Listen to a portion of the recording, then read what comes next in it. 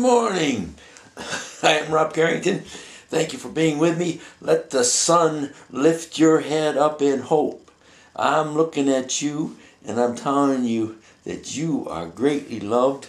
You are made awesomely. You are of great worth, and you can make it through this day. There is a way. You search for that way. You look for that way, the right way, and you'll find it to go through this day. And I want to tell you that you are greatly loved. And now I'm going to start. I want to always tell you that, okay? And I want you to look at the creation around you and let it lift your head in hope, because you are of great value. You are of such a great value that the Son of God, Jesus Christ, died on a cross for the forgiveness of your sins and my sins and rose from the dead, that he might lead us through life victoriously with him in an abundant life. If you don't want to hear about God, I understand that. Please go to my first messages. And I believe that will give you also an encouragement. But right now, we are going to follow the one who loves you so much that he died to pay the penalty for my sins and your sins on the cross and rose from the dead to give us life with him now and forever. And we're beginning in my messages talking about the Gospel of John. John in the Bible was a disciple of Jesus, and he was with Jesus very intently during a 3-year period of Jesus' life upon this earth, which was approximately 33 years before he was crucified, dead, buried, and on the third day rose from the dead and ascended into heaven, where he is now at the right-hand side of God the Father Almighty, reigning, and he will come back to reign in this world and to destroy evil and to love us and let him be loved by us. And John, who wrote the gospel, was a man moved by God. He wrote the breath of God, scripture, but his hand and his mind was used by God, moved by God to write the Gospel of John. And you know, John didn't even say that he wrote it. But you know what he wanted us to know? That he was loved by Jesus. And the same love that Jesus had for John the disciple, when John the disciple walked on this earth with Jesus, is the same love that Jesus has for you and me.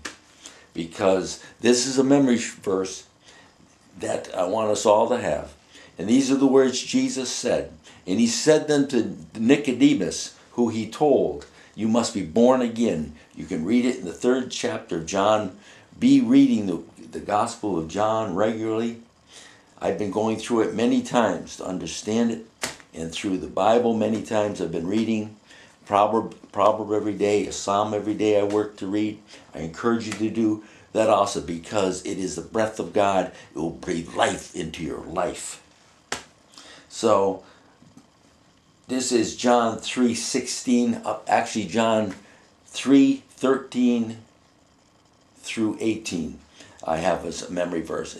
And there was spoken to Nicodemus, as I says, recorded in John chapter 3. And you can read how Jesus told Nicodemus, you must be born again. And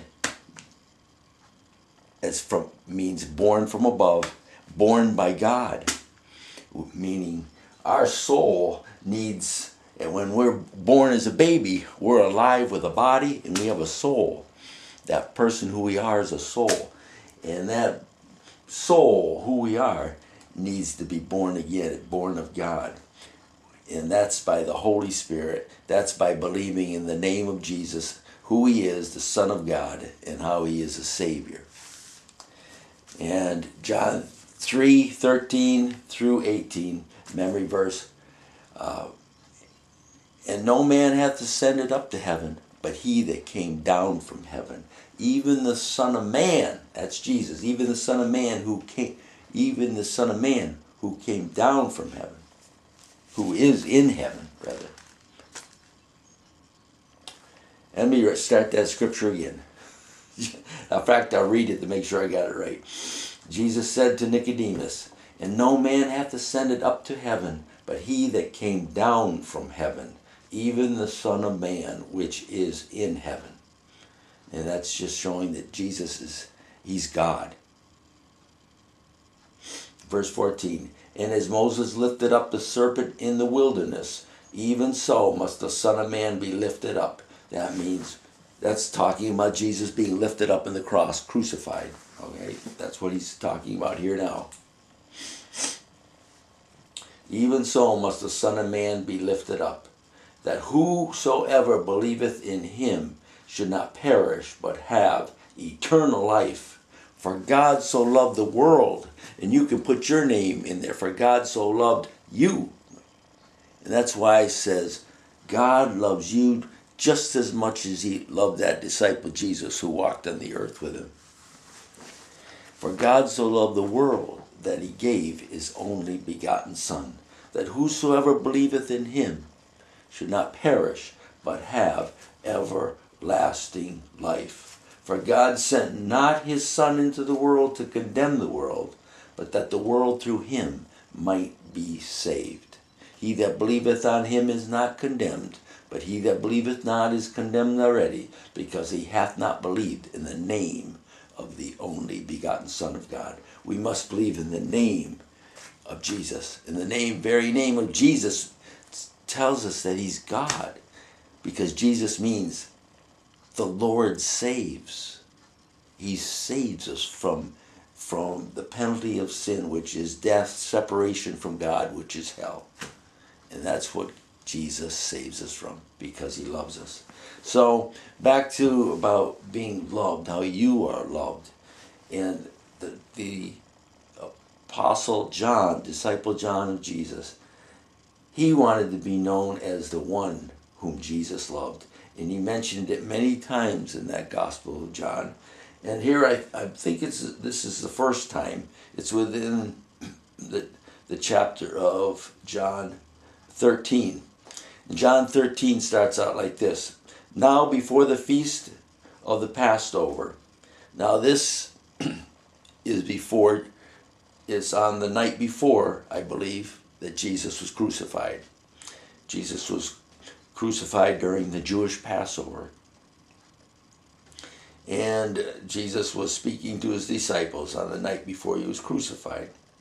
And he washed their feet to show them how much he loved them, and how he would make them clean, their souls clean, because they believed in who he was, his name, Jesus, the Lord saves. They would believe he is the Lord God who saves.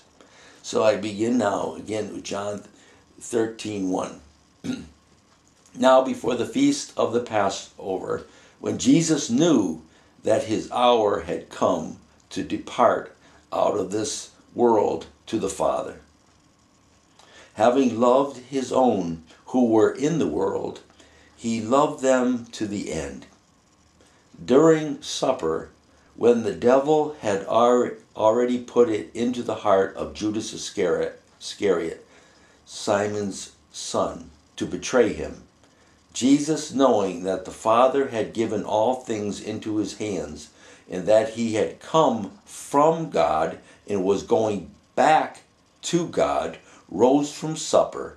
He laid aside his outer garments, and taking a towel, tied it around his waist. Then he poured water into a basin and began to wash the disciples' feet and to wipe them with the towel that was wrapped around him." You imagine God washing your feet? Well, that's what happened then. God the Son, who is called the Son of God, washed the feet of his disciples because he loved them. He wanted to show them how to live, to serve one another. That's one thing he definitely wanted to show them. He came to Simon Peter and said to him, Lord, who said to him? Peter said this to Jesus, who said to him, Lord, do you wash my feet? Jesus answered him, what I am doing you do not understand now, but afterward you will understand. Peter said to him, you shall never wash my feet. Jesus answered him, if I do not wash you, you have no share in me. Simon Peter said to him, Lord, not my feet only, but also my hands and my head. Jesus said to him, the one who has bathed does not need to wash except for his feet, but is completely clean. And you are clean, but not every one of you. For he knew who was to betray him. That was why he said, not all of you are clean. And that was Judas who betrayed him. He was not considered clean, forgiven of his sins by Jesus, because he did not believe that Jesus was the Son of God and betrayed him. Verse 12, when he had washed their feet and put on his outer garments and resumed his place, he said to them, do you understand what I have done to you? You call me teacher and Lord, and you are right, for I am. If I then, your Lord and teacher, have washed your feet, you also ought to wash one another's feet. For I have given you an example that you also should do just as I have done to you. Truly, truly, I say to you, a servant is not greater than his master, nor is a messenger greater than the one who sent him. If you know these things, blessed are you if you do them. I am not speaking of all of you. I know whom I have chosen, but the scripture will be fulfilled. Quote, he who ate my bread has lifted his heel against me. End of quote. That's an Old Testament scripture written hundreds of years ago. It was foretold that a man would betray Jesus, and that man was Judas Iscariot. And that fulfilled what was foretold hundreds of years earlier by God in his word. Verse 19, I am telling you this now before it takes place, that when it does take place, you will believe that I am he, that he was God, the Son of God. Truly, truly, I say to you, whoever receives the one I sent receives me. And whoever receives me receives the one who sent me. That's the God who sent, the God the Father who sent his Son to earth. And that was Jesus, the Son of God. Verse 21, after saying these things, Jesus was troubled in his spirit and testified, truly, truly, I say to you, one of you will betray me. The disciples looked at one another, uncertain of whom he spoke. One of his disciples, whom Jesus loved. And John was referring about himself as he was the one whom Jesus loved. That's the disciple who is talking about here. Verse 23 again. One of his disciples, and that's John, whom Jesus loved, was reclining at table at Jesus' side. So Simon Peter motioned to him to ask Jesus to whom he was speaking. So that disciple, that's John, leaned back against Jesus, said to him, Lord, who is it? Jesus answered, it is he to whom I will give this morsel of bread when I have dipped it. So when he had dipped the morsel, he gave it to Judas, the son of Simon Iscariot. Then after he had taken the morsel, Satan entered into him. Jesus said to him, what you are going to do, do quickly. Now, no one at the table knew why he said this to him.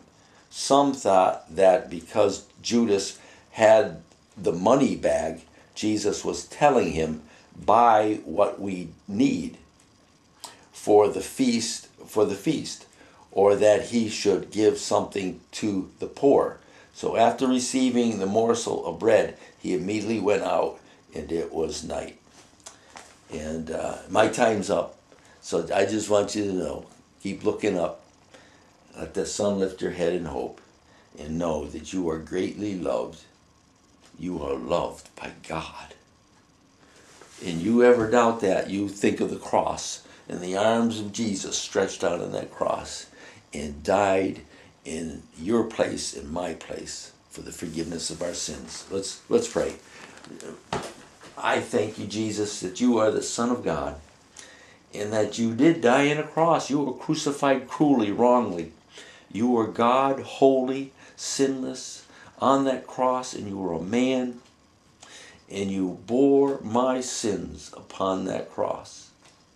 You suffered the death, the separation from God, the wrath of God that I deserve for my sins. You endured all of that for me so that I could be forgiven of my sins when I believe that you are the Son of God who did this for me. And I turn from my sins, God, and I turn to you, Jesus, to follow you as the risen Lord and Savior who did not remain dead, but you rose from the dead. I give you my life, Lord Jesus. Live in me, rule my life, that I may follow you in my life, and live a life being loved by you fully, being guided by you fully. And I can say, I can do all things through Christ which strengtheneth me. Amen and amen. That's true. Believe it. Jesus loves you. Amen. Thank you for being with me.